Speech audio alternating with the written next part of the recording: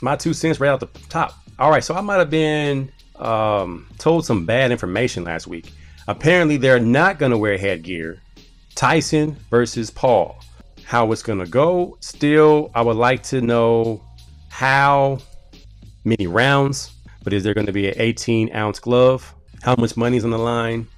And if you watch them train, you're almost fearful for Jake Paul because no one that he's fought and beaten has been on the skill level of a Mike Tyson. Now, the Fury kid that he lost to was a boxer in his prime.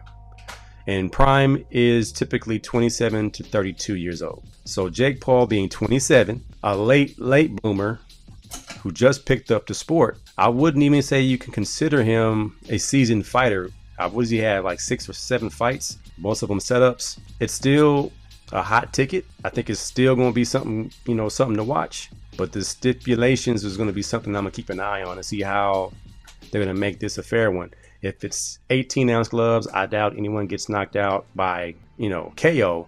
I think it will be more of a TKO where the ref steps in because of lack of activity on either man's part.